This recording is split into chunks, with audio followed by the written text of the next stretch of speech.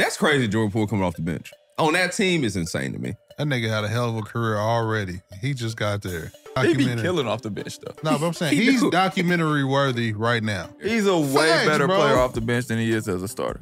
Yeah. I like the fact that he came out and explained that. He was just like, I got comfortable with my role, just come to do what I'm supposed to do. I ain't out here to be facilitating and running plays. I'm out here to do what I'm supposed to do. And I was like, I fuck with that. I just come to hoop and go home, bitch. Don't ask me to do that. Yeah, that's why bring me off the bench because I come in, I get buckets. I'm here to do what the fuck I do. I get buckets and I do bullshit. He want to be Jamal Crawford.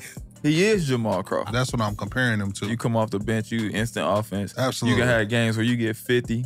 And there's nothing wrong with that because Jamal Crawford had a fabulous career and he's one of the coldest motherfuckers hoopers. And that's how Jordan Poole is. He's one of the coldest hoopers. If you just put him in the gym, you're going to be like, yeah. That's what I automatically think of when I see him play as Jamal. For sure.